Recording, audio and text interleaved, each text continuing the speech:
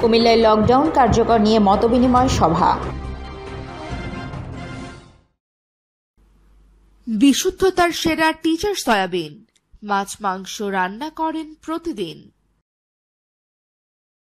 Comilla city কর্পোরেশনের ১৩ নং ওয়ার্ডের লকডাউন কার্যকর নিয়ে সামাজিক দূরত্ব বজায় রেখে নেতাকর্মী ও স্বেচ্ছাসেবকদের সাথে মতবিনিময় সভা অনুষ্ঠিত হয়েছে।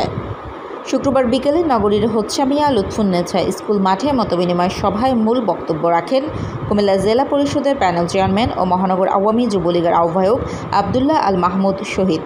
অন্যান্যের মধ্যে আলোচনায় অংশগ্রহণ করেন কুমিল্লা মহানগর আওয়ামী স্বেচ্ছাসেবক লীগের সাধারণ সম্পাদক সাদিকুর রহমান পিয়াস, ওয়ার্ড আওয়ামী লীগের সভাপতি মোহাম্মদ গিয়াস উদ্দিন কাউছার, সাধারণ সম্পাদক কাইয়ুম খান বাবুল, কাউন্সিলর শাখাওয়াত উল্লাহ শিপন, মহানগর আওয়ামী লীগের সদস্য মোহাম্মদ আজহার উদ্দিন সহ আওয়ামী লীগ, যুবলীগ, স্বেচ্ছাসেবক লীগ, ছাত্রলীগের নেতৃবৃন্দ ও অন্যান্য ব্যক্তিবর্গ।